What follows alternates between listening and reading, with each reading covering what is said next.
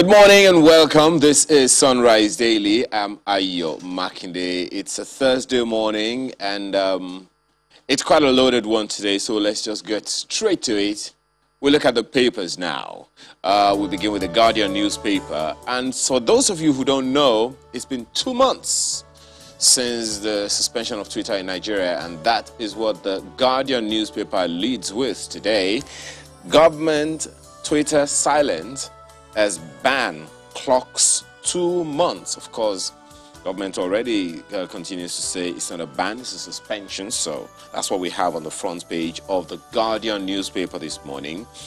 Losses to economy rise to 152 billion naira as SMEs migrate to other platforms. They are talking, says source. Experts warned investment in local messaging app KOO, K-O-O actually, targets Q4 for Nigerian registration, ready to pay taxes.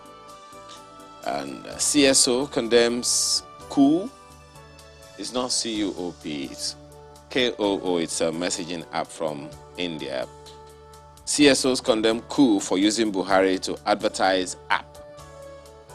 Well, we should have that on the front page on your screen right now, everyone, so you can also see what the Guardian newspaper is saying on its front page this morning.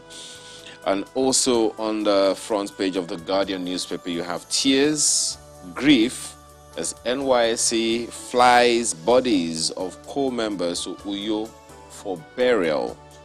You must have heard that one. On the front page are some images of corpses and in the caskets on the ground right there. It's very, very sorry to say that. I wish you guys would also see it. I'm sure the production is working to ensure that you also see what's right there. Chibok girl, terrorist hobby, surrender to troops in Borno. How is that a thing? Find the details on the inside page. It's page 5 of the Guardian newspaper this morning, to be specific. Nigerian News Direct also has this one. Mixed reactions trail $1.4 billion contracts for Warri Kaduna Refineries rehabilitation. And the story is on page 2. Of course, there will be mixed reactions. Why are there mixed reactions? You may want to check the inside pages of Nigerian News Direct this morning and stick with us. You'll also be able to get some updates on that one as well. Nigerian News Direct also has other stories. COVID-19, UAE lifts flight ban on Nigeria, 5 others, all on the front page of the Nigerian News Direct this morning, along with several other stories. 2 pictures. One of them is about brand new compactor trucks. It's a product of a commissioning of government. You check the front page and the inside pages of Nigerian News Direct this morning for that story. If you look at Blueprint newspaper, it's also talking about the Chibok girl story. Abducted Chibok girl, ISWAP husband, 77 others surrender. Assorted weapons, cash recovered. And there is a statement in parentheses, more ISWAP Boko Haram members willing to give up. It's the front page of Blueprint newspaper this morning. Military intensifies clearance operations. Find that story on page 6. The operative word there will probably be surrender. What's the objective? Find the details on the inside pages this morning. Right under the nameplate, PDP crisis. Port Harcourt meeting not to sack seconders, ascribed to Atiku, former vice president. And party chair begs aggrieved national officers to sheath sword. Summon emergency neck now, Dixon tells NWC.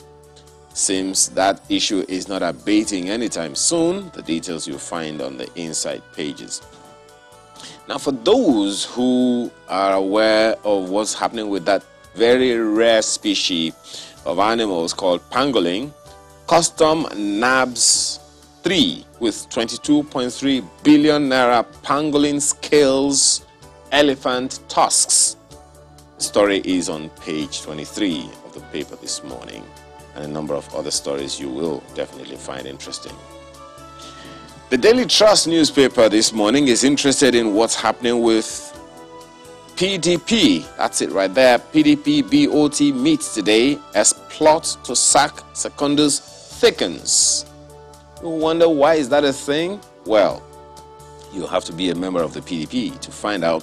Has a number of riders. It's conspiracy to hijack party, ascribed to embattled chair. We'll overcome our challenges, Walid Jibrin. PDP governors meet Monday. Recall there was a meeting recently. Well, there's another one on Monday. BOT members, Modi joins APC. All of that you find on page 5 of the paper this morning. The picture you see on the front page right there is very distressful. It's that of an accident scene where a container fell off an articulated vehicle, smashing 2 cars on Orile Igamu Bridge in Lagos yesterday. Recall that there's always been that complaint of how come these vehicles, the trailers are not usually latched to the vehicle that is bearing them. I don't know if that's what's happened here, but you'll find the details of the story certainly on the inside pages of the paper this morning. Under that picture, you find Boni Committee has full legal backing, says APC. Find the details on the inside pages of the paper this morning. And right under the nameplate, FEC earmarks 1.484 billion naira for Kaduna Warri Refinery rehabilitation. Recall that shortly after the rehabilitation of the PH refinery started, the NNPC GMD had said that they were close to concluding negotiations on rehabilitation works on Kaduna and Warri refineries. And that's what you have. But then the questions are still there.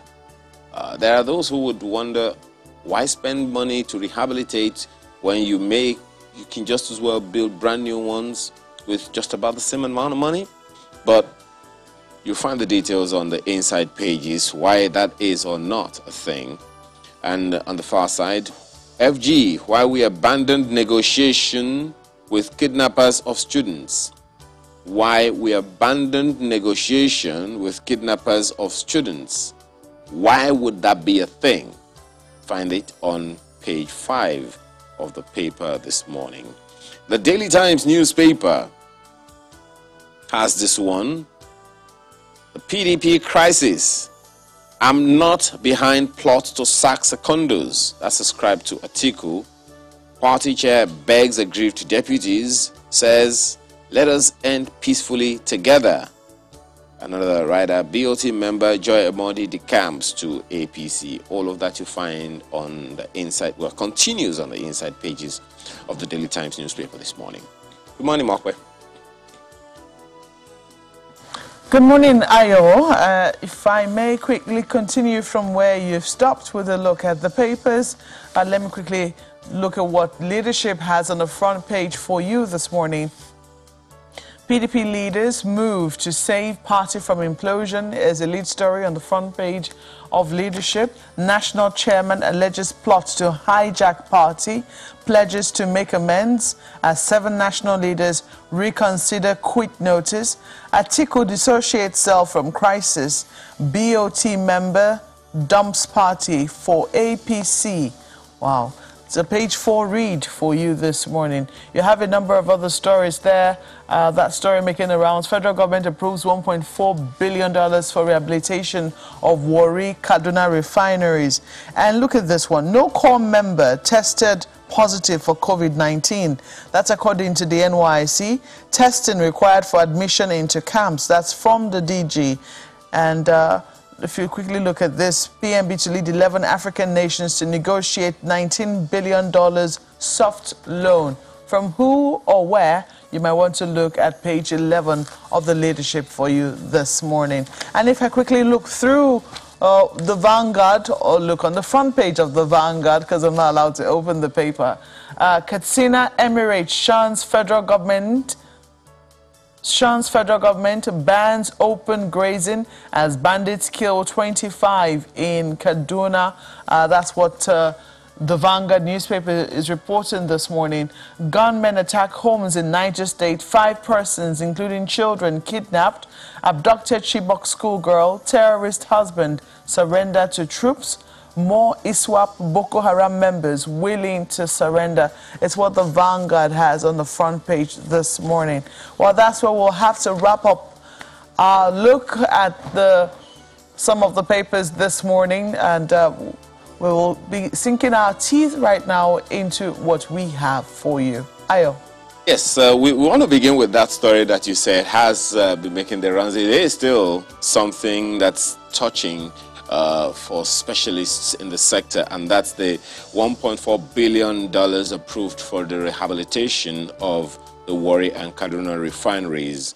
And guess what we have? The former chairman, Society of Petroleum Engineers, Nigerian Council, former SA to Minister of State for Petroleum and partner Zera Advisory and Consulting, Joe Nwakwe. He joins us virtually in Lagos. Thank you very much for joining us this morning.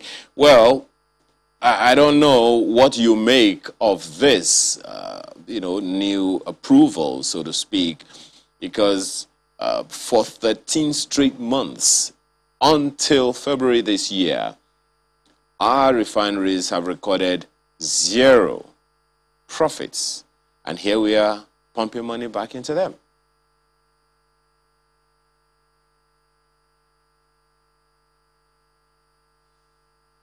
Can you hear me? Please go ahead. Could you kindly unmute your device, please? Yes. Good morning. Yes. Good morning. Yeah. Yeah. I mean, we all know the challenge. They took a decision to shut down the refineries less than 2 years ago, and the government, in its wisdom, has decided to we will rehabilitate the refineries ourselves. Which most of us didn't quite agree with at the time. So it's not surprising that we are here.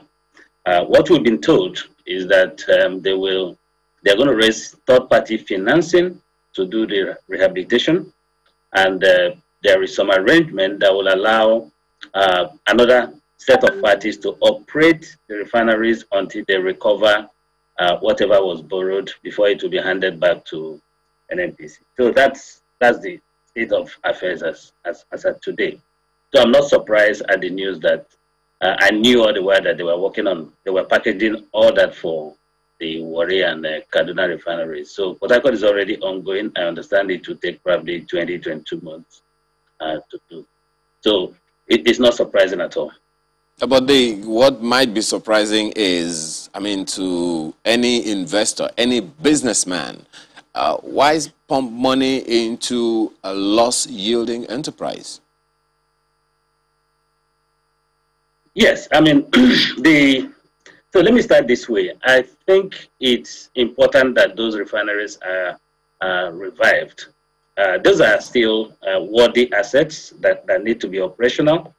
Where we kind of disagree is the model or the mode with which you do it. Most of us, I personally think the assets should have been sold to private sector operators to fix and operate. NNPC can keep some residual interest, equity interest, but certainly not enough to have operational control. That was what I thought the government would have done. But in their wisdom, they've chosen to essentially do it themselves with third-party money. So there are some risk to that, and we can look at it. But it is what it is. Government has made up their mind, and all we can hope for is the best outcome. But yes, it's running losses because it's shut down, but it's still an asset that we need to revive. I'm a little lost, Mr. Nwakwe, if you would please forgive me. On the one hand, you say government shut down the refineries, but every year the refineries are budgeted for.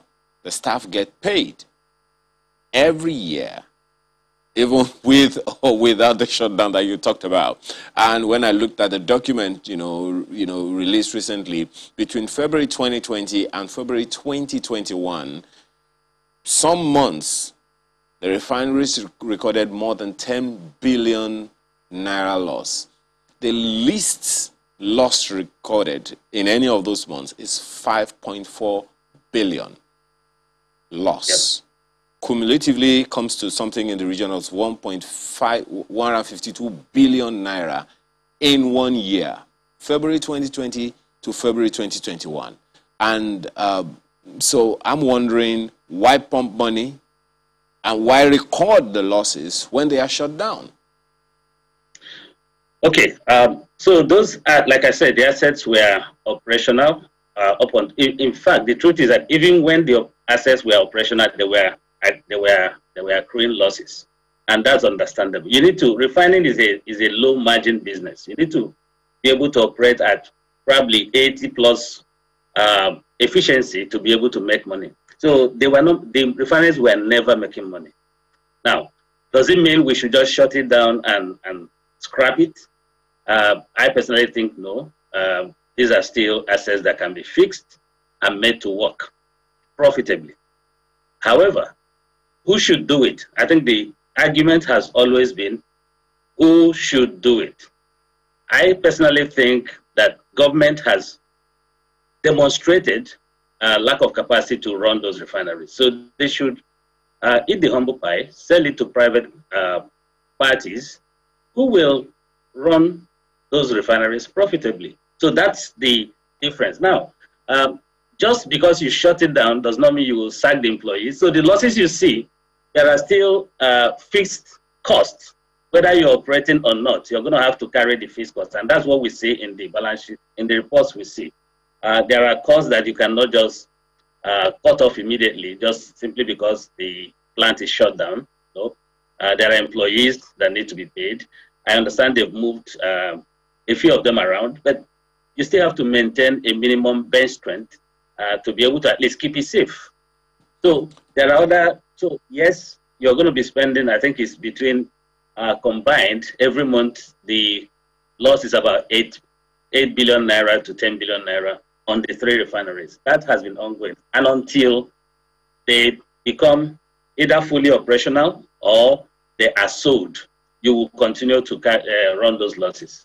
Now, as you said, yeah, my apologies. The federal government has taken this direction, just as you have said, using third-party funding. I don't even understand what that means. Get third-party funding to run a business that you have not run profitably for many years. But you probably want to explain that one. But you have been former chairman of the Society of Petroleum Engineers in Nigeria, so you understand what the issues are. These plants are supposed to work.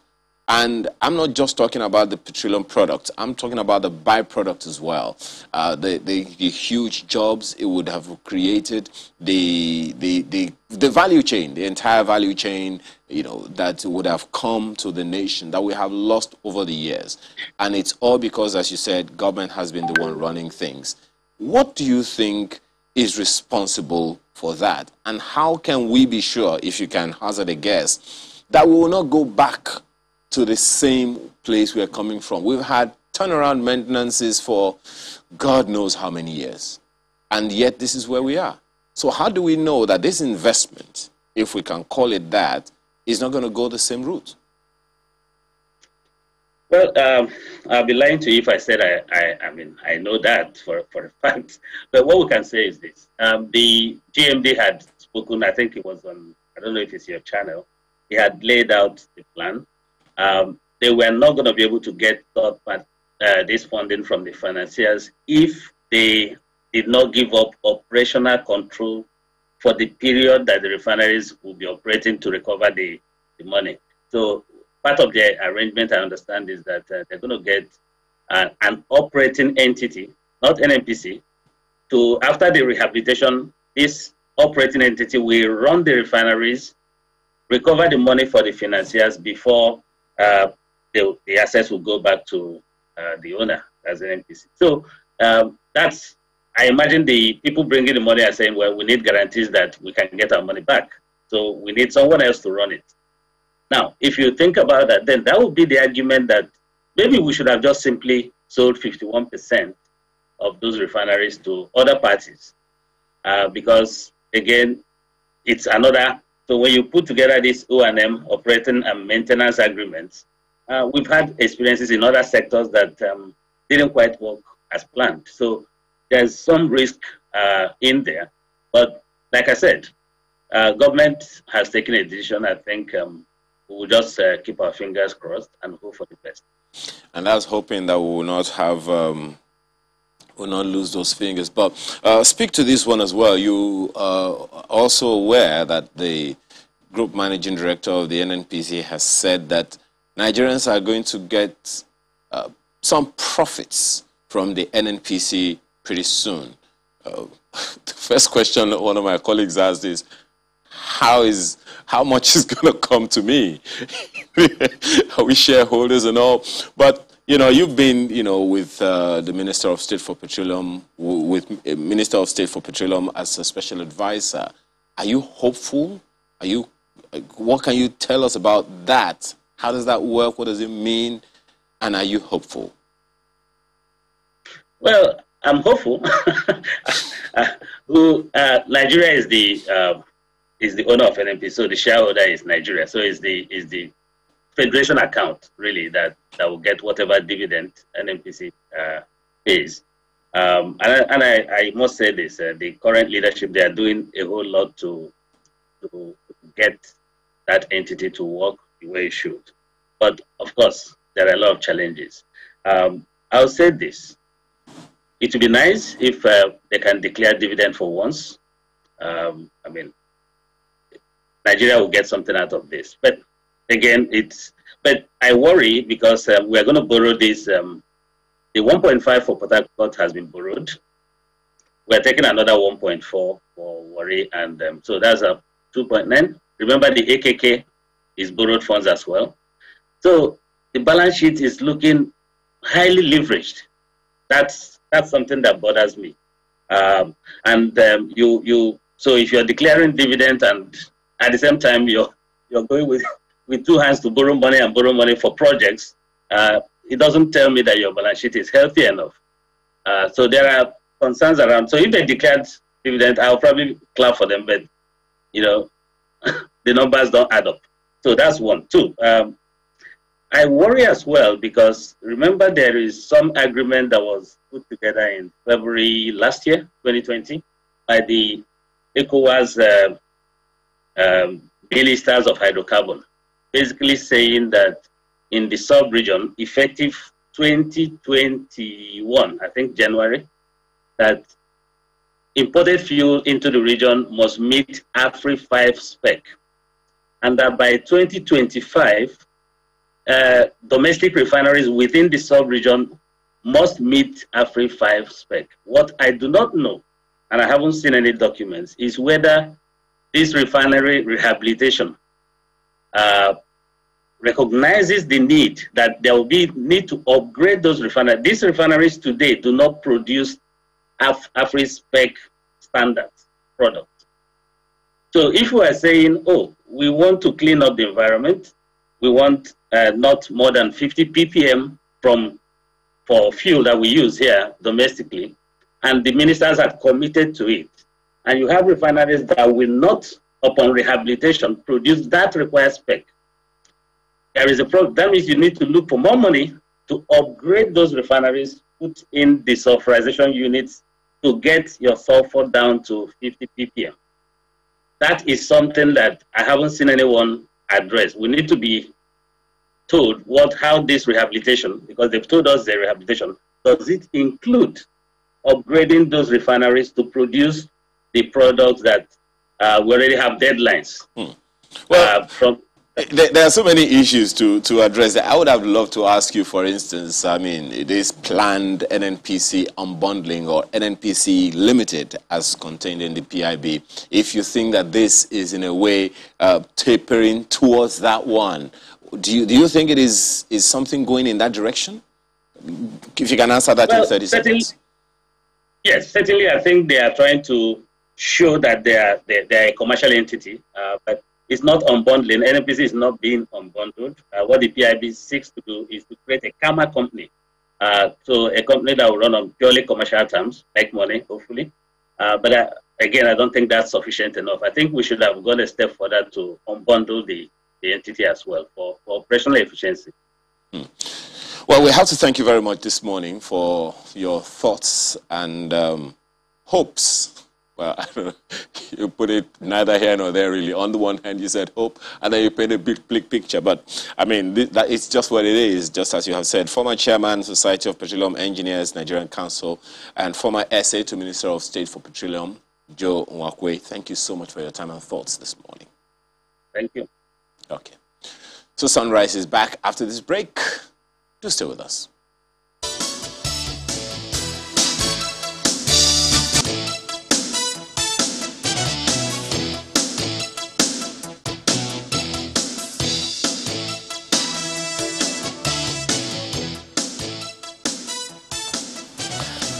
Well, sinking our teeth into the story which you just saw there, the lead headline which you just saw there. And to do this right now, we have with us Mr. Clement Nwankwo, who is the Executive Director, Policy and Legal Advocacy Center. Mr. Nwankwo, welcome to Sunrise Daily this morning. Thank you, Mokpe. Well, quite a number of things happening on the political front. We have been dealing for a time with the electoral bill. I mean, what will eventually guide what should happen within political parties and the electoral process itself. But right now, we're seeing a lot of rumblings within the APC and the PDP.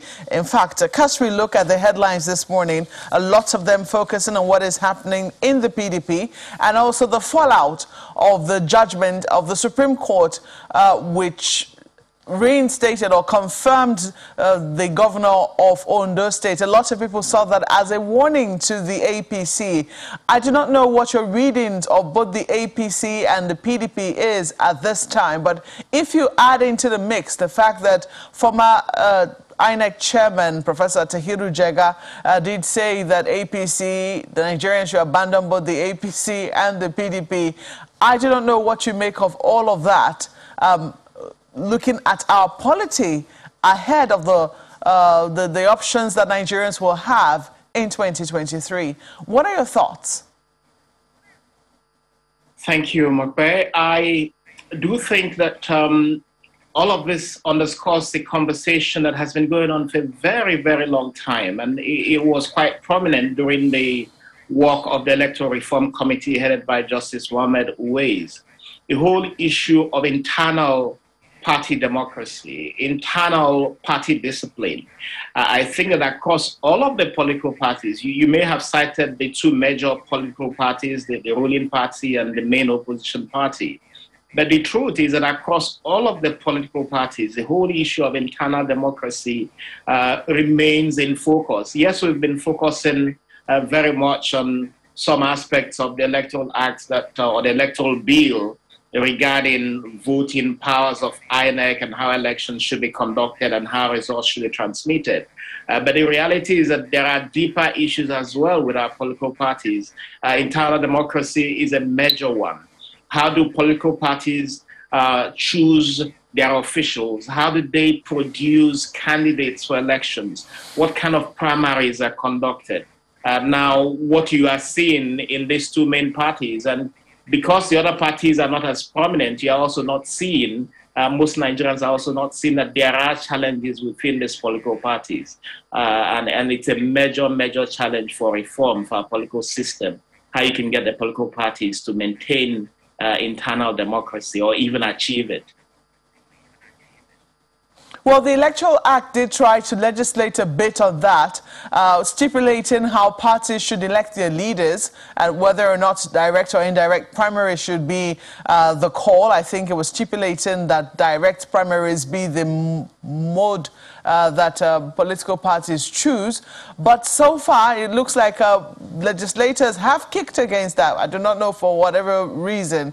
We also saw the congresses that happened in Lagos, well, not just in Lagos, the APC national congresses, even though it happened under some, fear that the Supreme Court judgment could have an effect on it. But even that did not go as smoothly as it ought to have gone in a number of states. I mean, there's a battle for supremacy amongst factions.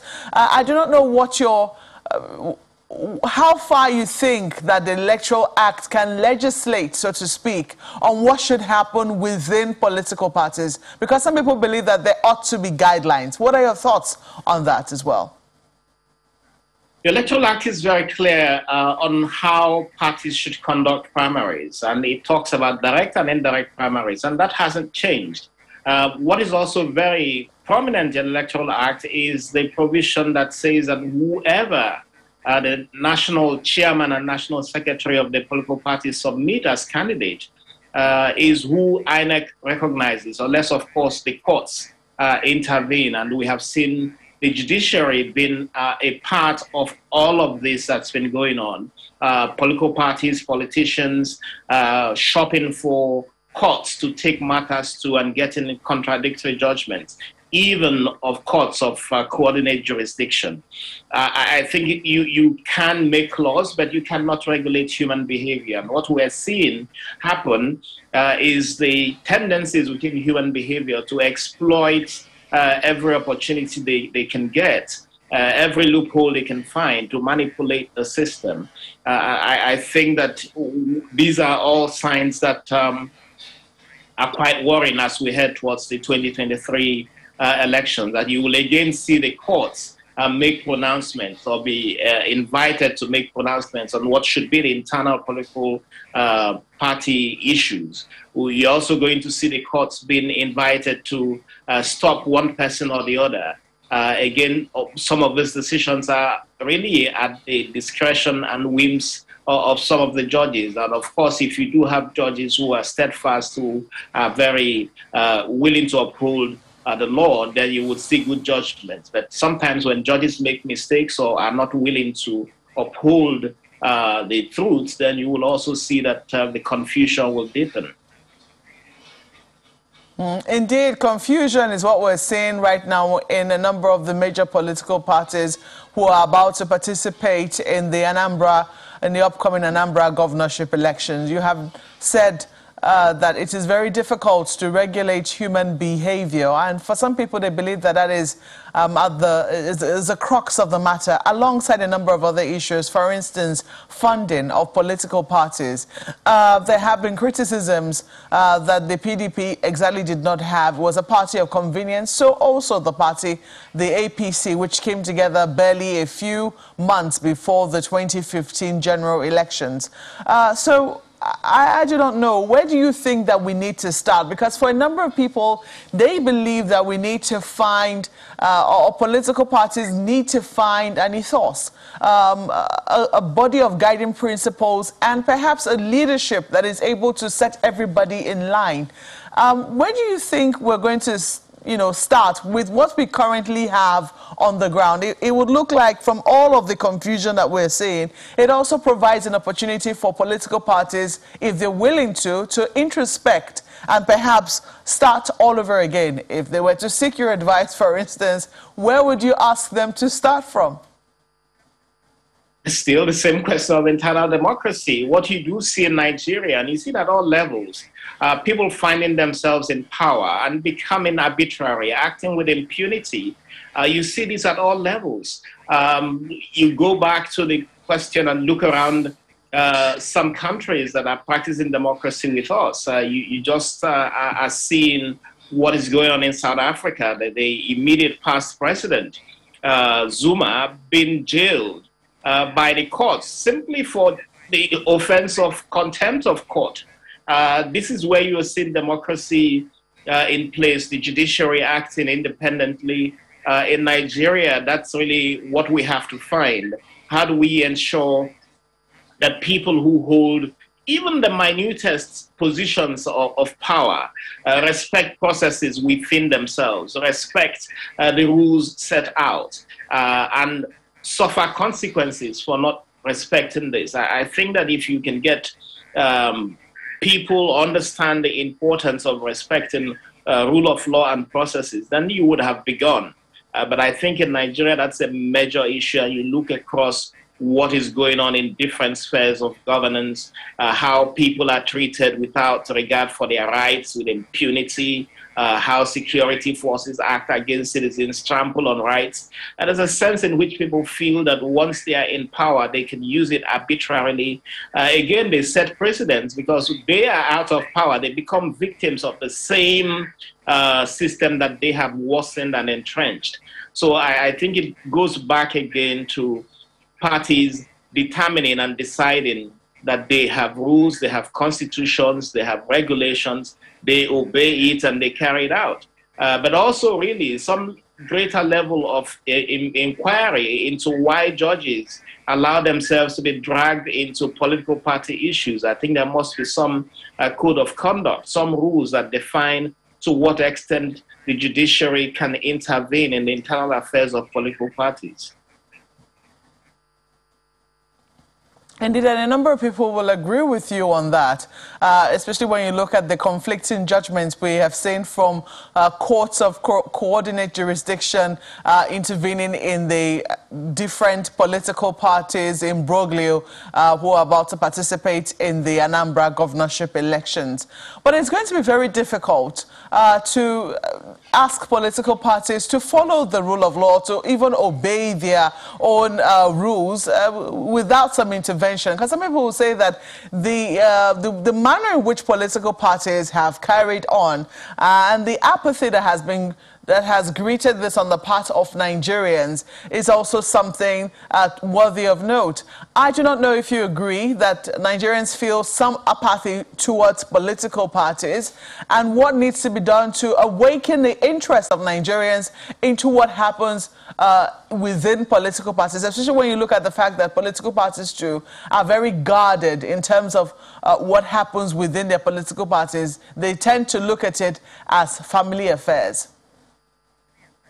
I think you have to go back to the whole question of democratization of our democracy. How do you democratize political parties?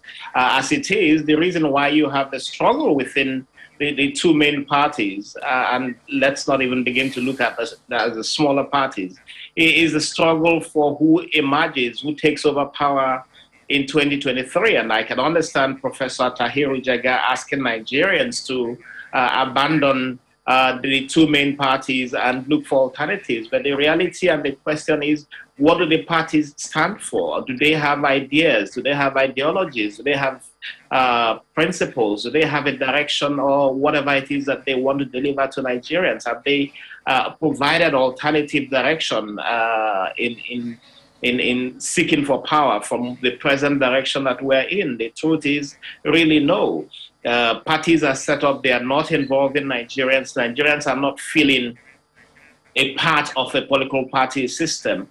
Nigerians would feel a part of it if they also have a stake in the political parties. But the way the parties are constituted, the way they are run, the lack of ideology within them means that Nigerians really are also calculating on the balance what party would basically, you have individuals take interest in this party simply because they are looking for avenues for achieving political power. And I think that as long as citizens don't feel a stake in the parties, and parties are controlled only by those who are seeking to grab power, then you really are just going to have these parties that exist as vehicles. And I don't know what the alternatives are when you don't have a mass movement of people deciding that this is a party that represents their beliefs, represents their ideas, and can deliver on those. As long as you don't have that, then you're going to have the two main parties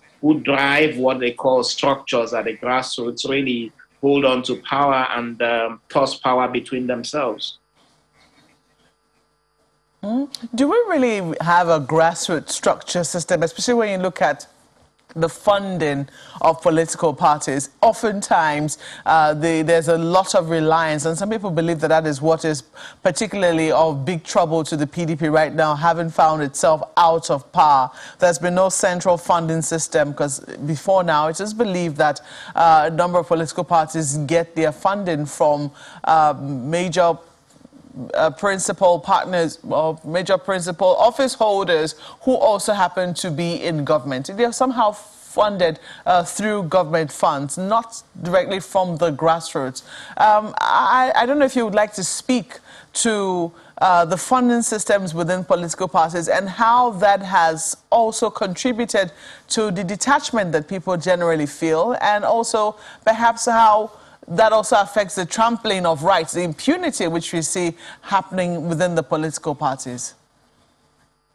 I think that if you do have a controlled funding for political parties, and the Electoral Act actually goes to some extent in trying to address this issue by making the point about campaign finance and how much an individual can contribute to a political party. It sets limits to that. Unfortunately, these are not being oversighted. INEC has continuously made the point that it is stretched and cannot carry this out. And there is no specific government agency that then exists to do this work, which is why the conversation has been on for a while about an electoral offences commission, which will be empowered to strictly scrutinize the finances of political parties.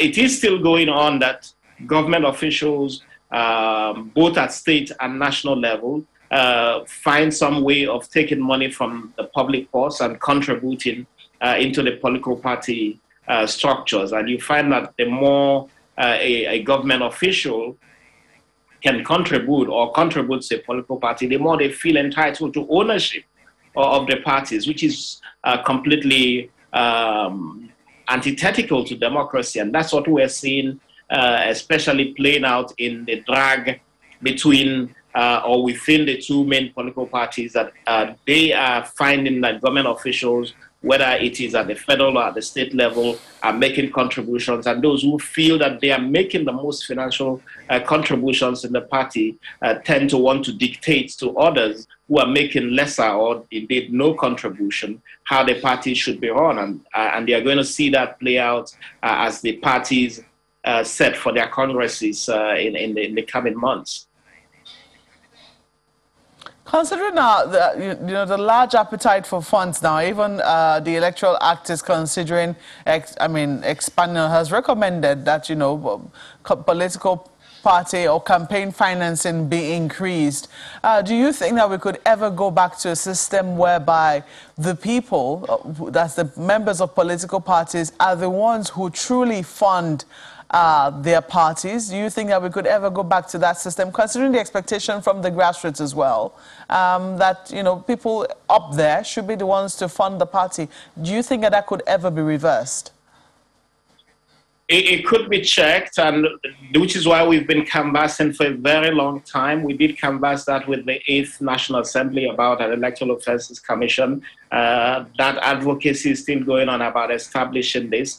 Yes, there will be limits to political party campaign finance. It might go up a notch or more, but certainly there will be a limit. And once you can enforce that limit and bring people to account who violate that limit, then of course the parties will search for a wider net of contribution to its pool.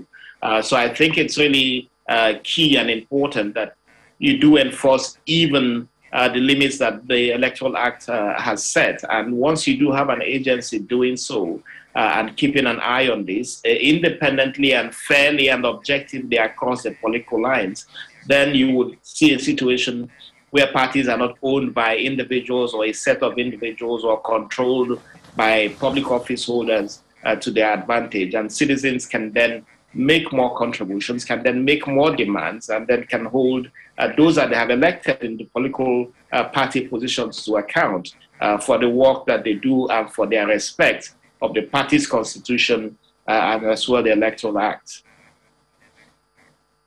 For a number of people, they had thought that the introduction of independent candidacy could be a game changer in political parties, because when candidates find out that, or people who have tried to get tickets within political parties are unjustly edged out, and they can comfortably run as independent candidates and you know, give the parties a run for their money, that would force political parties to imbibe some level of internal democracy. Do you agree with those people who think that in the introduction of independent candidacy could be a game changer within our political parties system?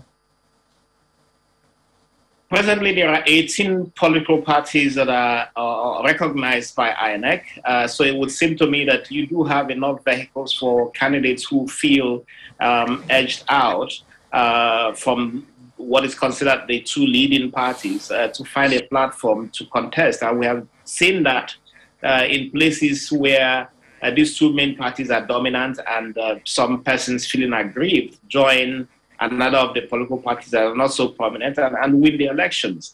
I do agree that, yes, you could have independent candidacy, and I do know that the National Assembly, in the reviewing of the Constitution, is looking at some propositions in this regard. But I also think that it needs to be carefully thought out, and it needs to be carefully inserted, such that you do not see politicians again proliferate the ballot boxes or the ballot paper, such that INEC has a logistical challenge of determining how to manage numbers of persons that show up on the ballots just simply because they have issues within their political parties. So there must be very stringent conditions that are set for anybody to qualify to be on the ballot as an independent candidate.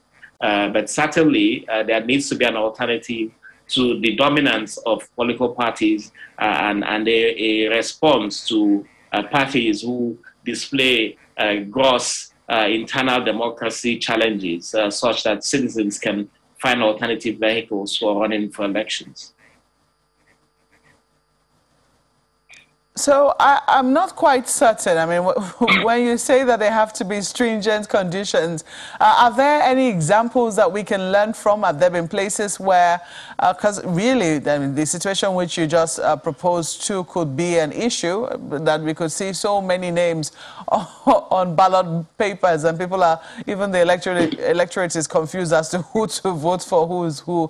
But I do not know if there are any examples that we can follow, because we've been told that even in neighboring Benin Republic, that system is practiced. I think a president or two ago, the president who emerged was an independent candidate. So I don't know, have you seen any examples anywhere that could face the potential problems, or had the potential problems that we could face in Nigeria were we to introduce that, and what lessons we could learn from them?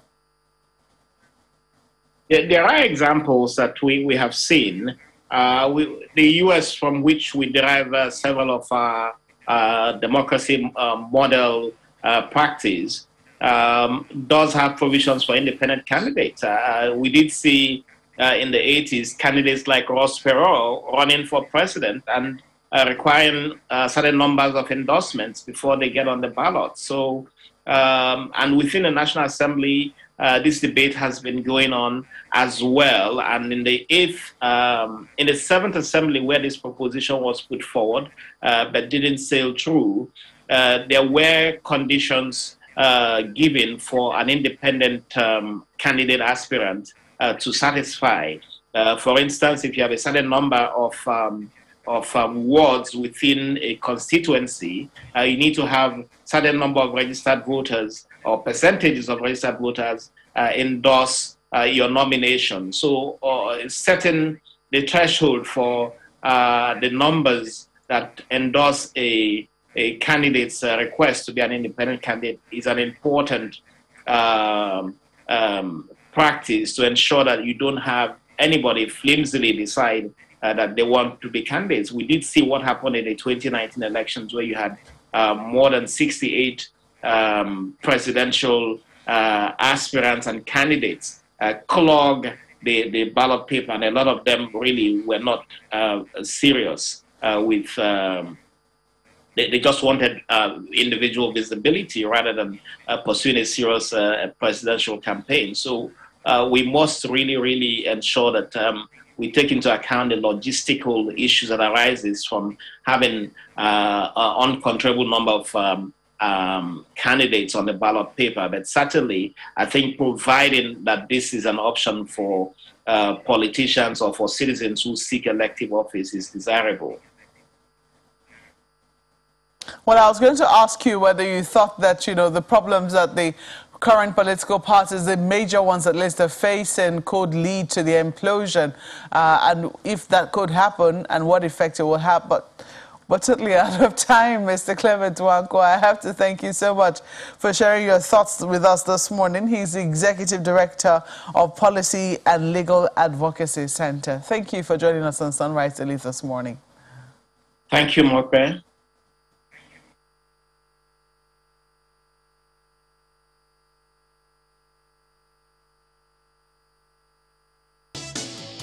Thanks for staying with us. One of the things that we continue to hear and talk about is the need for us to diversify the Nigerian economy. And agriculture comes top on the list of other things that Nigeria can do. As a matter of fact, agriculture contributes a significant percentage to our GDP at the moment. How come we're not getting it right in certain respects? And there are many people who would say, look, why are we not exporting?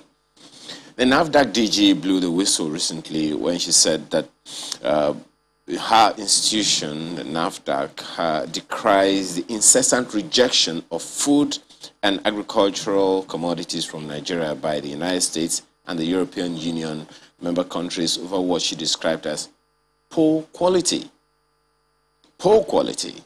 Does that mean that we've been eating poor quality? Because I don't see how we'll eat good quality and export poor quality. But that's just one of so many things that one would want to talk about this morning along some other lines, because if we can improve, many economists tell us that if we can rev up production and rev up exports, then we're on our way to strengthening the Naira. How is that going to happen?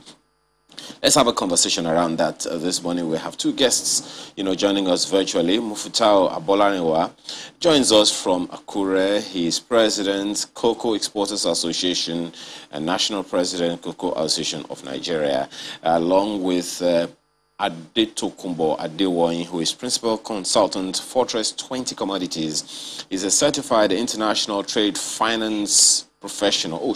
Beg your pardon, is a certified international trade finance professional at the London Institute of Banking and Finance, UK. She joins us from Lagos. Thank you, ladies and gentlemen, for joining us this morning. They say ladies first. So I'll go with you, Mr. Adewoyin.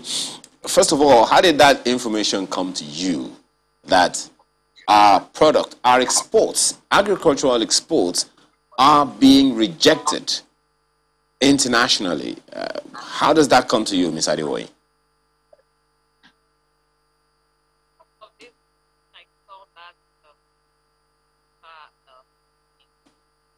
We can barely hear you. Could you kindly unmute your mic so we can hear you better? Can you hear me now?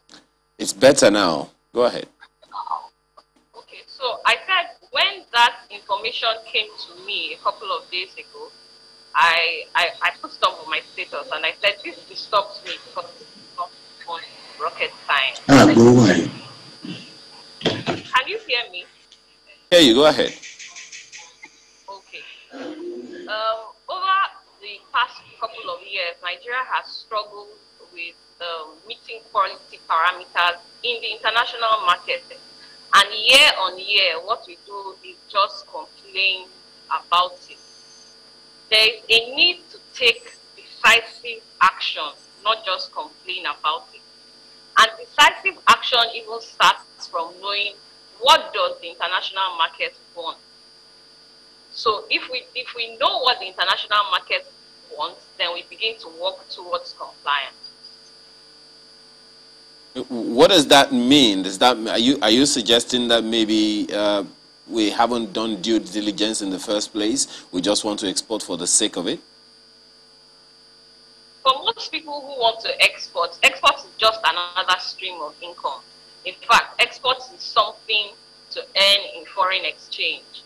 So you discover that if you look at that publication by NAFDAC, they said a couple of those people who had exported smuggled out those goods. So they didn't even have the health certificate. So they don't even know what the international market requires. So most of those commodities are not tailored to what the international market requires. The international market is big on safety, and we should also be big on safety. But they are very big on safety. And so when tests are conducted and the goods are not safe for human consumption, they are rejected. It's not anything personal. It's just that the goods are not safe for consumption. And where does this even start from? It starts from farming. So there's a need for us to be moving towards export farming, where the farming is not that it is just farming, but farming with an intent to meet safety standards and internationally acceptable standards. What are those things? I mean, you just talked about the fact that it's the entire value chain. I mean that's what you're saying. That's the way it comes to me. But what are those other elements that we may not have been paying attention to, especially when it concerns export farming? Just to use the precise words that you used. If they are smuggled out of the country, I'll find that quite curious, because that in itself indicts so many agencies of government that ought to have done due diligence, or could have been collaborations with some people. Okay, so when we look at export farming, for example, if I plant my groundnut and the aflatoxin level is high, that's like some kind of residue from the farming. No matter the process I put that groundnut through, from the farm it has failed because the residue of aflatoxin in it is high. And there is a minimum required residue that is acceptable in the international community. So when you want to export your commodities, for example, there are quality parameters that they give to you, and there are tolerance levels. So at the farming level, if my aflatoxin is already high, then that groundnut has already failed that test. Does the farmer know that my aflatoxin level is supposed to be at a particular tolerance level? So it starts from there. Farmer education, good agricultural practices, good harvest handling practices. Then before you now move to good manufacturing practices. So at that level, at the farming level, there are lots of pesticides that are also used in farming that are poisonous for consumption. So when those pesticides are used in the process of farming, then you discover that by the time those things are harvested and you test for those pesticides, which are usually tested for anyway, you find out that the pesticide levels are quite high. Well, let me bring in Mr. Bolarinwa on this. Well, he's into cocoa production and exporting. So, Mr. Bolarinwa, cocoa was one of those things that gave us a name in this country in the 60s and even early 70s. So how are we doing in that regard? But first of all, speak to the substantive issue at hand of our exports being rejected in the EU and the US. Well, good morning, everybody. It is true that we are having serious issues at hand as regard the quality of our goods into the European Union and US, because the fact is still very clear that Nigerians people were not being honest with our products. And since the time of liberalization of cocoa to private individuals, the government officials are not doing what they used to do during the marketing board. All what they are interested is to take money from the produce merchant. And once right thing is not done, everybody, the merchants are looking for money. they are packing some of rubbish inside this product, getting to the final destination. And in their own country, they have rules. They have the specification of quality they are expecting from you. And once you don't follow it, they will reject your product. Even as we speak now, some of these nations, nations, US and America and Europe, are contemplating seriously in banning Nigerian cocoa because of our sharp practices of our farmers and the licensed buying agent. Nigerian cocoa is the best, it has the best aroma in the world in terms of quality.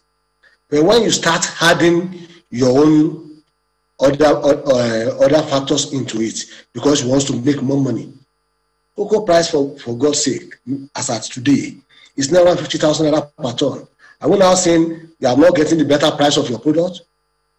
The answer is no. You are getting it best. Why do you still? That's because of the same lackadaisical and the way Nigerians behave that I can always make more money than what I'm putting into it. Until we start going back. Yeah, just one moment, Mr. Bolaniwa. You talked about the marketing board. Take us through the process that ought to be followed that you are aware of before any exports, should happen. In the days of marketing boards, you process after you plug your cocoa from the farm, you have to ferment it for good 3-4 days before you start spreading it on the feed for proper drying, and you remove all the cluster shaft and everything, because then even if a produce officer saw just a minute of animal feces around your cocoa, that cocoa will not be processed. Market board will not take it from your hand. They will not even grade your cocoa. But today, all the state governors are only interested in making money. Okay, you are going to pay 5,000, you are going to pay 10,000, you are going to pay this amount. But that's not the issue. Even if they have, people will pay to you because they know there's no amount of money that is collected from their hand. They will only add to their profits. So until we go back to the way we have been doing it, proper fermentation has to take place. Proper right chemical has to be used in the farm. Once that was done, and cocoa is well dried, and no any foreign matters added into it, there's no reason why Ghana or Ivory Coast should have a better premium on their cocoa than Nigerian cocoa. But because all the value chains are not following the true protocol of checking these quality parameters, these are the problems we are facing all over in the eyes of international community.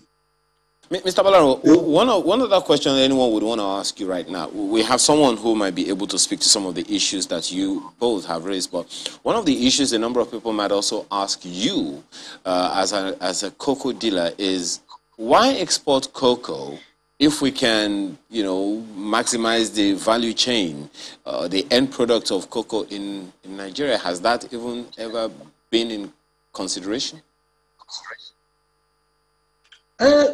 Why, as I've said before, as at today, Nigeria used to be the number 2 or 3 in cocoa production. But today, where's our position? We're around 4 or 5. The Nigerian cocoa production in Nigeria as at today is around almost 270 to 300,000 tons per annum. While in Ghana, they are producing 500,000 to 1,000. This is definitely something that we need to give a little more attention to. Let me take this to Abuja. Markwe has someone with her who might be able to answer or respond to some of the issues that have been raised. Markwe. Indeed, Ayo, thank you very much. We have with us Mr. Richard Markham Barham, who is technical advisor to the Minister of Agriculture and Rural Development on knowledge management and communication. You're welcome to Sunrise Daily this morning. Thank you very much, Markwe. Well, certainly knowledge is needed in this particular area, and NAFDAC, this is not the first time they raised the alarm. I do remember very vividly a time when we were very excited about yams about to be exported to New York. We saw the yams, we looked pretty hefty, we were pretty excited about it, but what we heard was that the yams got to when they got to New York, they were all rotten. And so there were huge questions as to how do other countries get their yams there, because Nigerians and a lot of other Africans we know buy yams successfully in European and the countries and in the Americas, and these yams are not rotten before they get there. So what happened to ours? There was that incident. I also recall an incident whereby the European Union warned about the level of toxins, especially pesticides, in our beans. And even at home, back at home, it was not news to Nigerians because a lot of people don't cook beans straight away. They first of all boil their beans before they eventually cook them. So if this is what is giving us issue, especially at a time when we're looking at diversifying, when we know that oil is no longer sustainable, what exactly are we doing about it, at least from the Ministry of Agriculture? Okay, Mark, thanks a lot. You see, the truth is that as a country, we have clear challenges in the manner in which we handle our export commodities prior to even the point of its departure from our shores. Right from the farm gate, and one of our contributors made that point, there is a need to ensure that good agricultural practices are undertaken while you are even cultivating the produce. The reason being that mycotoxins, the particular one in our context being aflatoxin, have a way of basically latching onto your produce and then limiting or inhibiting, its value when you're exporting. Most of the countries to which you're exporting have basic requirements as to standards. There are concerns about mycotoxins and other, will I say, microorganisms, which cause salmonella and the rest of them, which cause really serious problems to health. So these economies, they know these things. They understand the risk involved. They understand also the implication on their healthcare, system.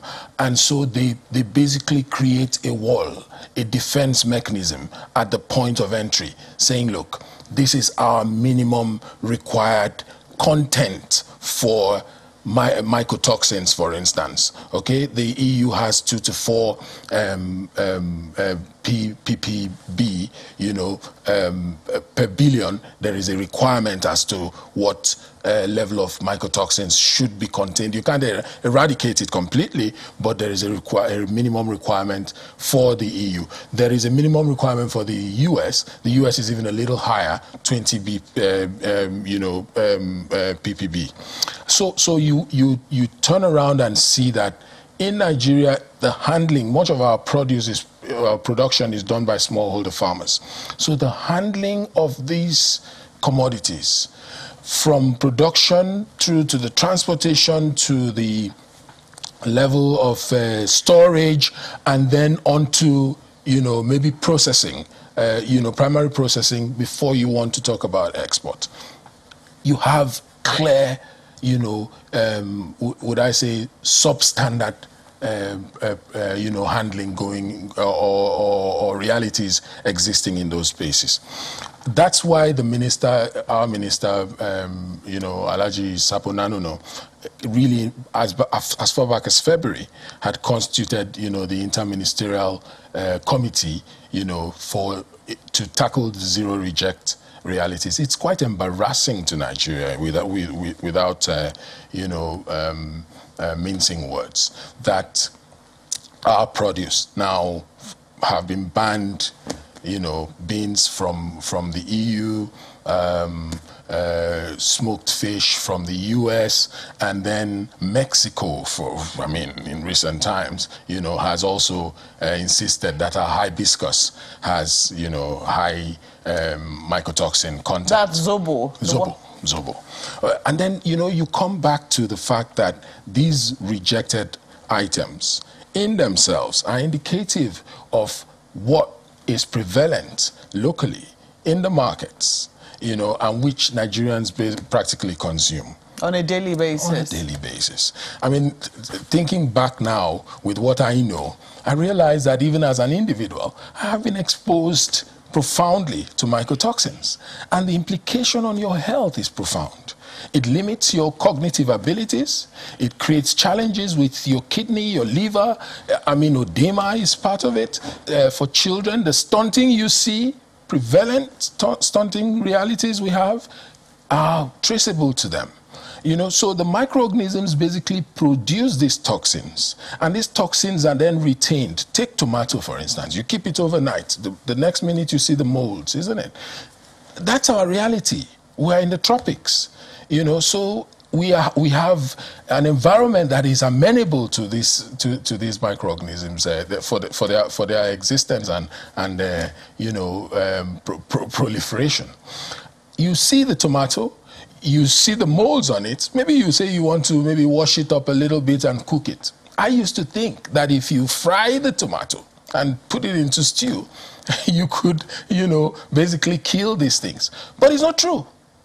The toxin that they produce requires about 500, I'm not kidding, 500 degrees Fahrenheit heat for 30 minutes for it to be, basically the constitution to be changed, such as it will not be debilitating to your health. But if you subject your food to that, it basically becomes char. So it's almost impossible for you to address, that reality or that situation just by cooking. So take your mind back to the Mama Put. Take your mind back to to Mile 12 Market, where you have Esha basically being, cleared away by the restaurant and culinary service providers. Come back to groundnuts that children maybe have to eat as substitution for a clear entry for protein, and nutritional offtake. Look at the ones that are produced by women, boiled, groundnut, that maybe the child hawks it for 2-3 days, and still with the mold on it, they wash it up a bit and then still put it back into circulation. People buy it. You open it up and then you see the mold. Trust me, you consume that, you are in trouble. The alarm which NAFDAC raised, as much as a lot of people thought, okay, well, it's a good thing that they're trying to bring this to the fore, so that, because I think was more with regards to what the agencies at the ports, those who are responsible for even letting these goods out in the very first place, the regulatory agencies that should take, standards organizations, for instance, that should take a better care of what is leaving our shores, to other places, that they should be on the alert. However, as you rightly said, it also raises huge questions as to what the Nigeria populace is consuming and what we have been exposed to.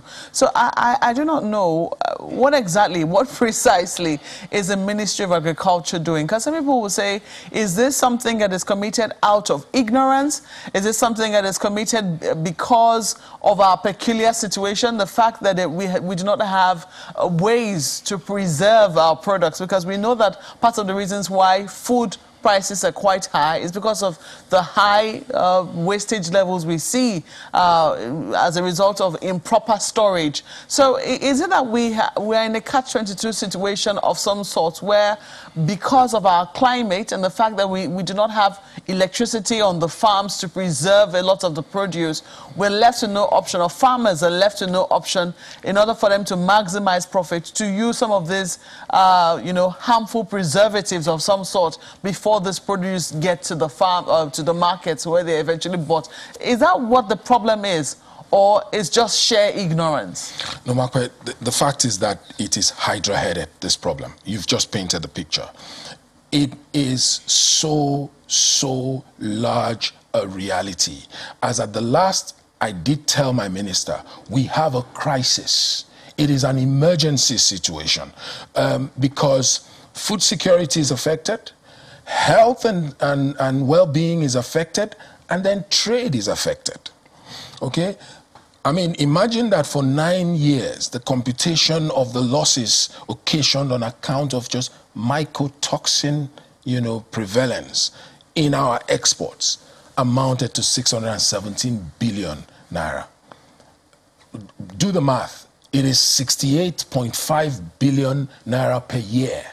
And it is not just revenue earning losses to government. It is, and that's really the challenge, the concern of my minister, because it trickles all the way down. It is losses to stakeholders within the value chain.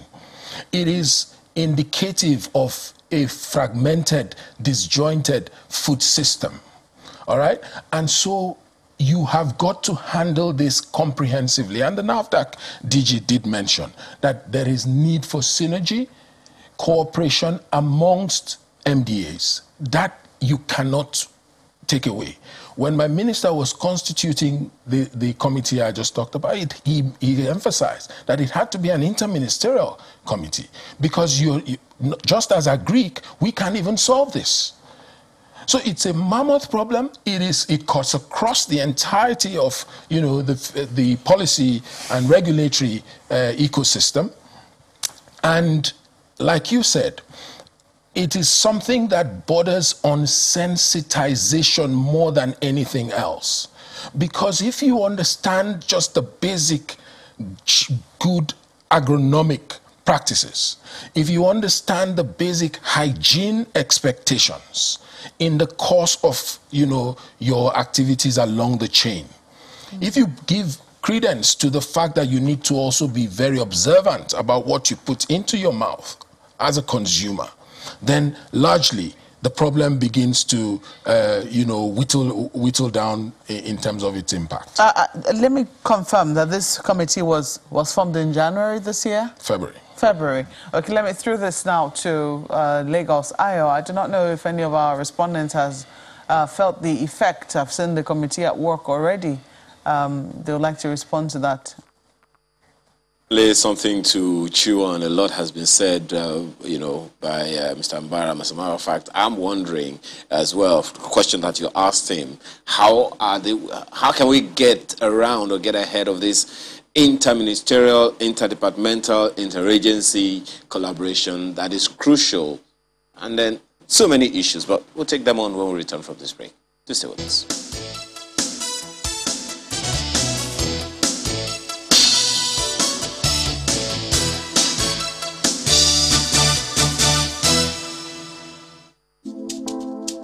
Always running around. Keeping up with you needs a comforting touch from Huggies with the right stretch for how much you move. Huggies pants comfortably fit baby's tummy. Their 360-degree comfort fit waistband makes them easy to open and pull off and on, so baby can keep on exploring and you keep doing great, Mom. Huggies, recommended by 9 out of 10 mothers for comfort. Disruption, competition, innovation, and performance optimization are the future for organizations aiming for success. Is your organization and its leaders ready for this future? Our Strategic Leadership for Success in an Unknown Tomorrow program will equip leaders with the skills to thrive in this future. Join our University of Cambridge, University of Oxford, and London Business School educated faculties. Professor Paul Griffith of Ashbridge, Ambassador Charles Crawford, and Ambassador Dr. Rachel Aaron on this remarkable program. Leveraging Texam's tested and proven methodology, they'll develop you a distinct capability to consistently generate winning strategies and entrepreneurial culture to thrive. Date, 16th to 19th of August 2021. Venue, Hilton Garden Inn, Birmingham, UK. Cost, £3,300. Covers study materials, accommodations, feeding, group pictures, and certification. £300 discount for the early bird if payment is made before August 1st. For more information, visit www.texam.co.uk or email exec@texam.co.uk.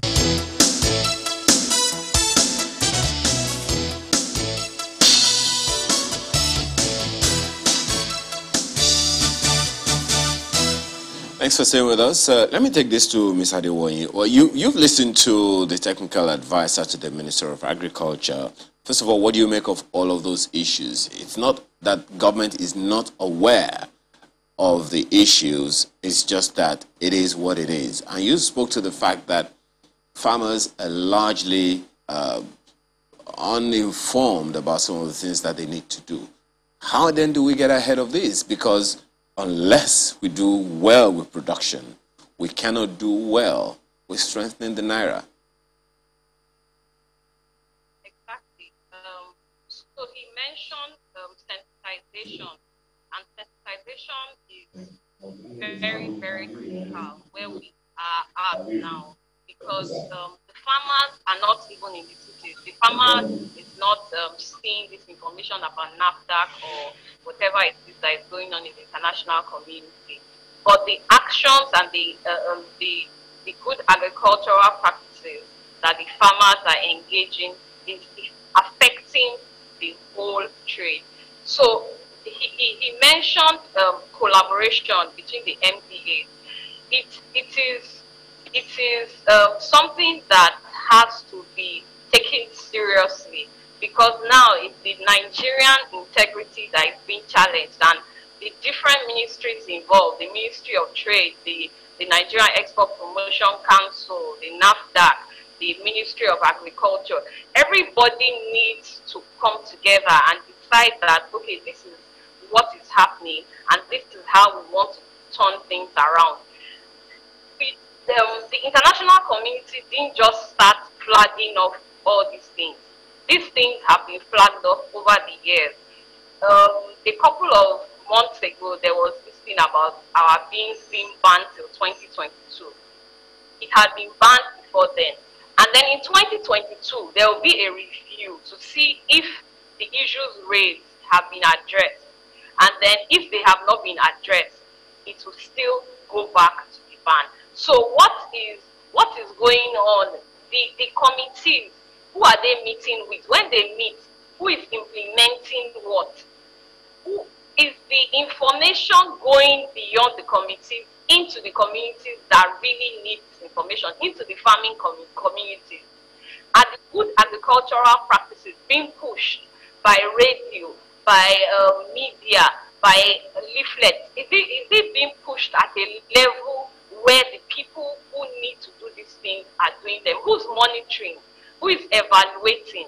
Because at the end of the day, this is costing a lot of losses for Nigeria, and it's causing a lot of reputational damage. It's not good for the reputation of Nigeria for there to be rejections. It's not good for the businessman who has put money on his goods to find out at destination that the goods have been rejected. So there has to be some synergy of sorts, and then that synergy will be felt when there is sensitization. This is what we have discovered. This is what the problem is. This is how to solve the problem. These are the people who will solve the problem remotely. This is how you solve the problem. This kind of pesticides. Are there agricultural extension officers who are monitoring what kind of pesticides are used for what products? Do the quality inspection agencies know what is supposed to be the parameters at the end of the day when they are testing? So it's a lot of education, sensitization, and information dissemination, and a lot of collaboration within the agency. Well, one of the issues that you have raised, is crucial, and everyone agrees on with that one. I'd want to ask Mr. Mbaram about that. Which agency should be the clearinghouse, the lead agency that should take charge of that collaboration? It's the same challenge we have at the ports, where various ministries, departments, and agencies operate, but there isn't a central clearinghouse and consequently responsible for so many issues that we're having at the ports. But that's a conversation for another time. Who should be which agency of government should be the clearinghouse? We know that the NEPC has a role in this. The Standards Organization of Nigeria has a role. The Ministry of Agriculture has a role. You've talked about the fact that even from the farming level, there are issues that we need to address. So in terms of this interdepartmental, interministerial, collaboration, which organ, which ministry should be playing the lead? Yeah, thanks, Ayo. So, I mean, naturally, I would tell you it is the Ministry of Agriculture and Rural Development, because we have the National Quarantine Services, Agricultural Quarantine Services, and they are like the country's, will I say, gatekeepers to ensure that our sanitary and phytosanitary integrity is, basically preserved. And as well, they are responsible for ensuring that we do not have these intrusions from microbials that create these problems. They also are responsible for ensuring that we have a mechanism for engaging with other agencies, departments and agencies of government. But this is not to say that the role and responsibility of, take NAFDAC for instance, is not primal in this. This is not to say that the responsibility of that resides with the Nigeria Export Promotion Council, for instance, is to be diminished. So the core of it is that, like I mentioned to you, the Agric Minister constituted the standing interministerial, technical committee on zero reject, and that is made up of all the other relevant ministries, departments, and agencies of government subsumed into one. But Ayo, let me make this point also very clear.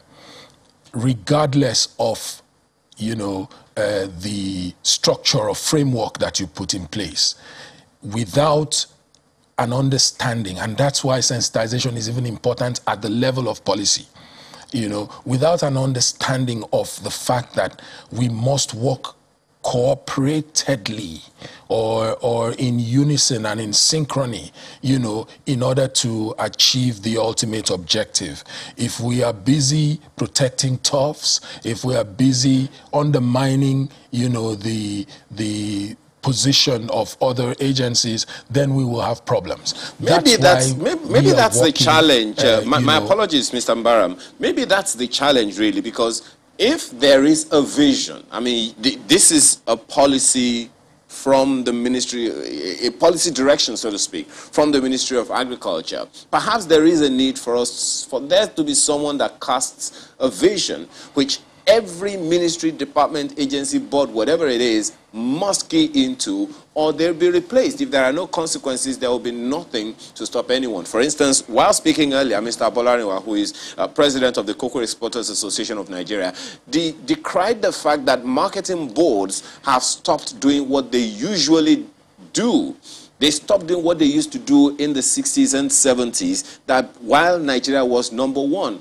Cocoa, as we speak, as at the last time I just checked, is #2 to sesame seeds in, as part of our exports. So if the marketing boards are not doing what they are supposed to do, the ministries, departments, and agencies are not doing what they are supposed to do, NEPC is not, doing the needful to check these things, it gives NAFDAC, as you very well mentioned, as its phytosanitary agency, a bad name, so to speak, and consequently Nigeria. So if there is no vision, there is no restraint. Is that something the Ministry of Agriculture is looking to? I without a doubt. I mean, for me, it's a no-brainer. The Minister of Agriculture has taken the responsibility to lead this. in fact, you don't have you're not wanting in terms of motivation to get this fixed. The reality is staring us in the face. Our commodities are being rejected. Our markets or our market players are losing resources, like you rightly said, and the coffers of the government too is being deprived of non-oil revenue. So it's a crisis. And the minister understands that and has taken the responsibility to lead this. As to a clear pathway to addressing our ultimate objective, that is being evolved, and remember that we have more or less a situation where you have moving targets happening here and there that you have to nib in the bud. What do I mean by that? Take, for instance, the fact that you have a reality of intense smuggling into the country of agricultural, food products. Take also, for instance, the fact that you have an intense, recourse to the borders, by elements that are criminal elements to take out our produce to other countries for them to be exported. And that's what the NAFDAC DG was telling you. And the Nigerian Quarantine Service also had indicated this as far back as February this year.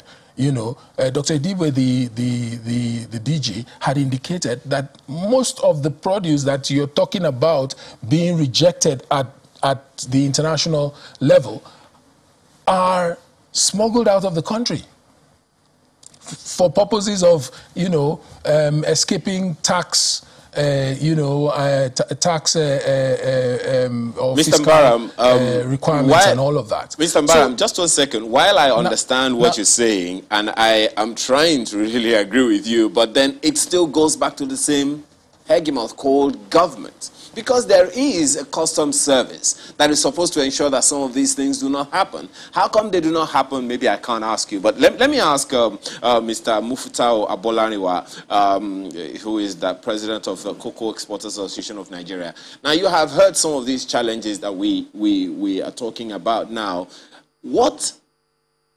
And consequently, from what you have also heard from the two guests talk about, they have talked about the fact that sometimes it is the farmers themselves that seem to get ahead of themselves, trying to make gains and everything. What is your association doing? What's your group doing to ensure that these things do not happen ultimately? Because it's not just about, profits, it's about health. Thank you very much. It's not just a bulk pass that we as farmers, what have we been doing?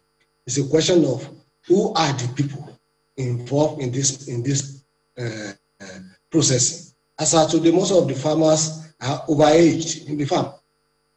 They cannot change their way of attitude until we start encouraging the young school leavers, the younger element between the ages of 30 to 40 to be involved in practicing of farming. And you cannot just encourage by providing funds for these people, providing right chemical for them, to ensure that there is enough security for the people. But once all these things are not in place, how do you want to encourage people to work? So the whole problem now is that we have to go back to the drawing board and check all the parameters. Why are we in this stage?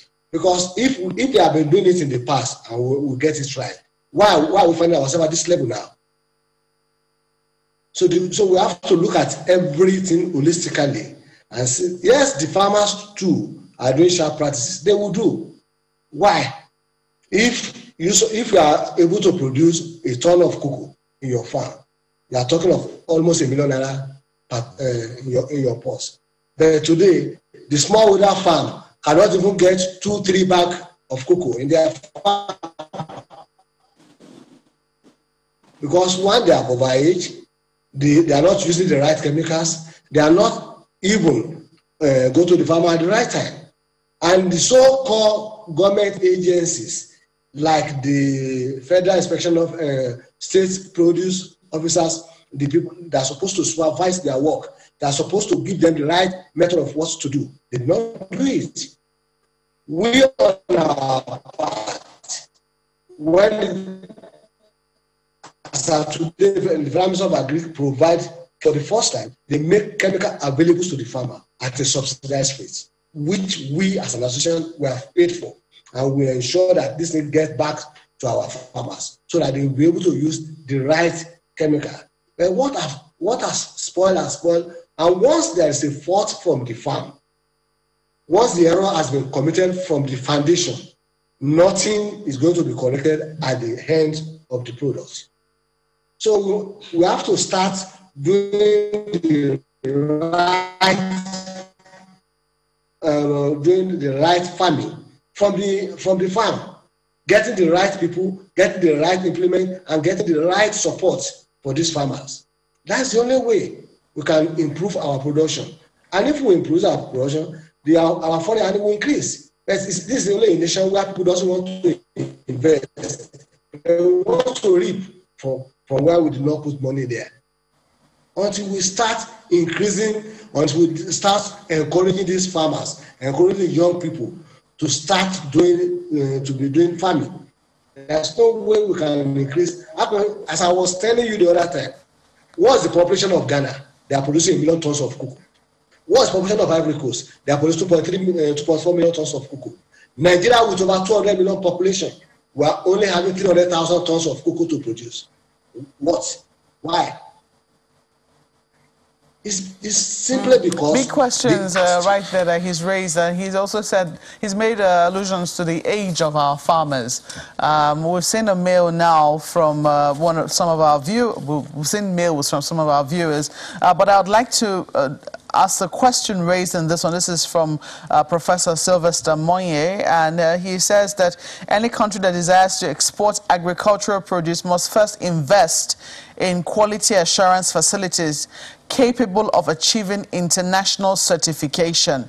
So there are huge questions as to whether or not we've actually invested in that. Have we invested in any equipment? Well, that's his mail right there on the screen. It says that once this is done, the international buyer develops confidence in our processes and our products. It also talks about, it's not just about the final produce, but includes how it is produced. For example, has the producer met some of the basic conditions such as the exclusion of the use of child labor?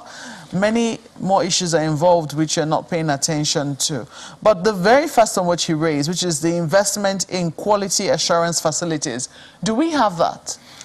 Okay, Mark, so again, we must be conversant with the realities that we face presently. Infrastructure is a major contributing factor in this situation. You need power to extend the shelf life, positively extend the shelf life of agricultural commodities. To process, you need energy. You also need good road infrastructure to be able to convey these produce from the farm gate to the holding points, at the level of storage. You also would need some form of consistent, provision of financing so that the stakeholders, the players in, say, for instance, the logistics chain can deploy state-of-the-art, proper equipment in doing so. I'll give you an instance. You use a vehicle to convey maybe petrol, to from one point to the other. After you have, taken off the cargo, you return again to use the same vehicle without subjecting it to some form of cleaning. You use it again for tomato. You use it again for some other commodity. Most certainly, you would have some transfer of toxic content. But isn't that because the farmers are left to their own devices? I mean, we've seen how in communities, a lot of farmers, they organize their transport by themselves, and oftentimes cost is their biggest consideration. I agree with you completely, but the fact is that the government, I'm saying all of this in order for you to better situate the response of the government, which I'm going to be putting forward. You see, when you realize that infrastructure is a challenge, you now want to meet that deficit, and you want to do that targetedly. That's what we're doing with the Special Agro-Industrial Processing Zones program, which the Africa Development Bank, the International Fund for Agricultural Development, is partnering with the federal government, particularly the Ministry of Agriculture, to implement. Targetedly, we're providing infrastructure to brownfield agro-industrial entities, knowing that their activities would have a backward integration effect on productivity at the farm gate, productivity, in fact, on farm. We're looking at connecting them. The Anchor Borers program is already doing that, but we want to take it to scale. But the question is, what will happen in the meantime? No, that's happening already. Okay. The Anchor Borers program is on. We have also, will I say, a level of contract farming activities that are being undertaken by several states, which we want to now mainstream into one single program. And remember, increasing the one way that you're going to increase the appetite of the younger generation in order to get involved in agricultural, the agricultural sector or agribusiness, is for you to ensure that the activities around production, processing are largely, the redundancies are largely taken out of them. Mechanization becomes key. So you understand why at the level of the Ministry of Agriculture, our emphasis is on the green imperative. We need to mechanize. Let me quickly flip this too, because you say that some of these interventions are already on. I don't know, correct. Have they manifested? I know that they've been, the funding is currently ongoing, and of course the attempt to build the infrastructure is currently ongoing as well, but it's not yet in operation, is it? No, Sobakwe, what I'm saying is the Anchor Borers program has been implemented over a period now. We currently have big industrial entities connected to smallholder farmers or small players. The Anchor Borers program have been targeted at specific food produce, isn't that correct? That's correct. Rice is one of them. That's Cocoa, correct. which is our major food export and supposed to be one of the major forex earners for us, it's not one of the targets of the Anchor Borers program, is it? You can't do everything at the same time. I understand that, but some of the issues which we're currently facing now are with these major exports which we're taking out of the country. You heard the president of the Cocoa Association there talking about some of the challenges they're facing. He's talked about the fact that because the farmers are old, the chances that they'll be able to change their practices are very slim. That's true. And we need to encourage, young graduates into this, or younger people into this. So if you're talking about some of these interventions and you're not targeting produce as is already earning major forex for us to be able to maximize the potential,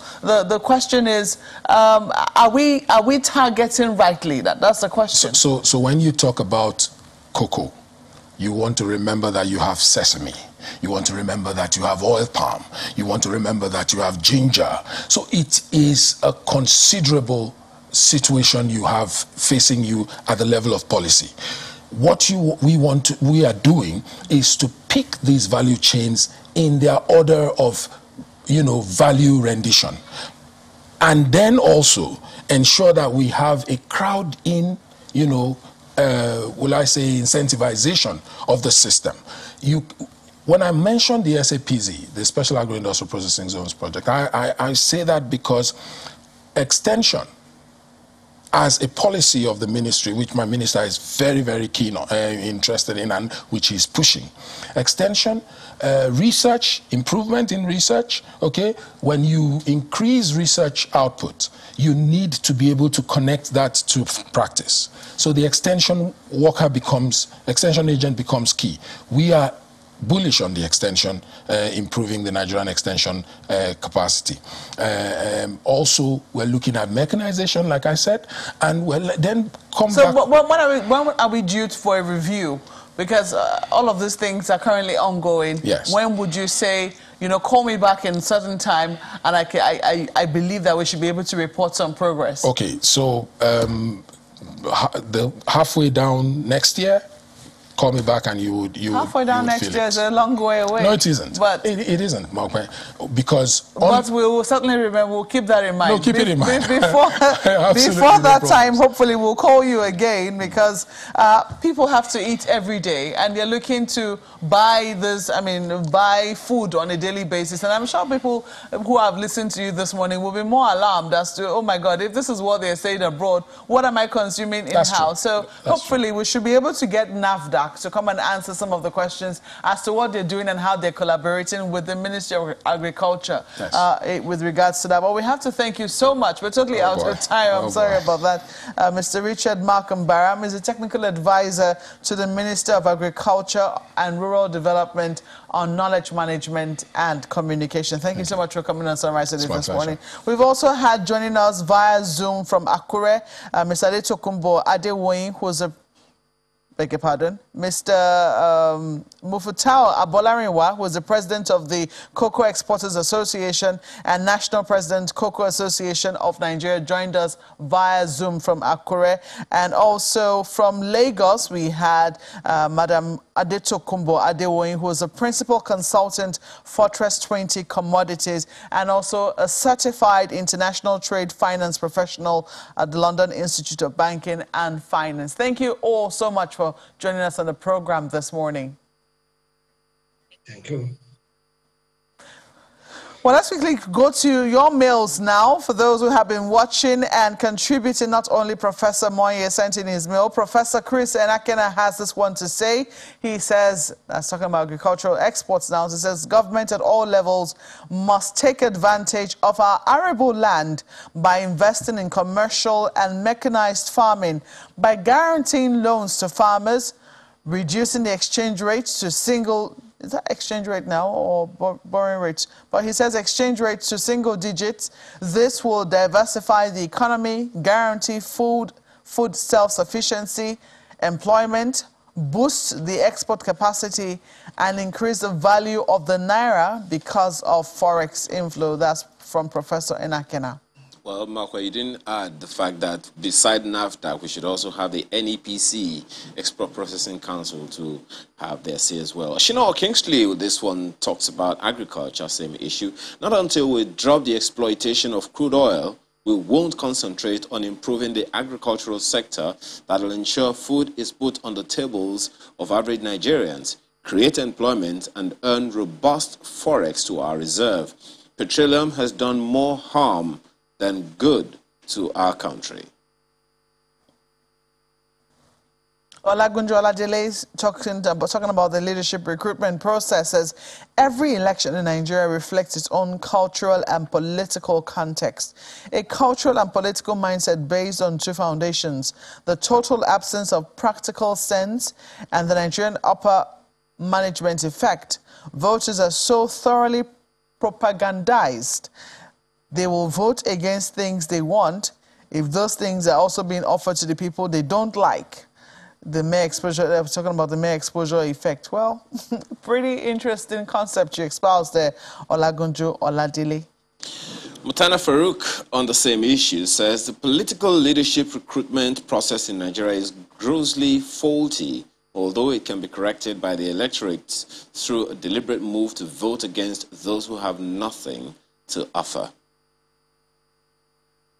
And Evelyn Obidike, talking about Nigeria's agricultural export, says the Nigerian Export Promotion Council, which I already just referred to, is addressing these challenges through awareness seminars and workshops. So maybe provided some response there.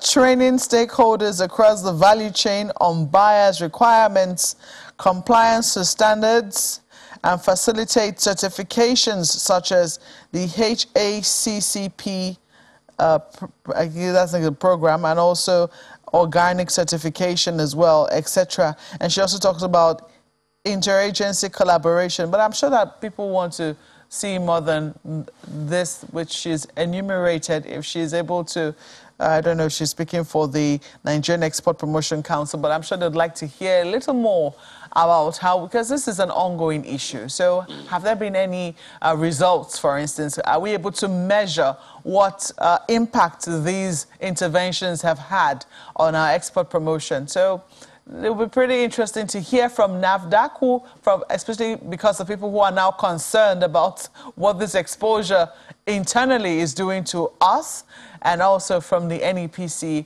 as to how they're also facilitating this interagency collaboration. But in the meantime, we have to thank you all for sending in your comments and for being a part of our conversation this morning. I'm Maokwe Yusuf. And well, it will also be interesting if we don't deal with these ones, as you have said, Maokwe. What's the assurance that the SAPZ being proposed and espoused by AFDB and others will not go the same route? Big question, as usual. Ongoing conversation. I'm Ayo Makinde. Have a wonderful day.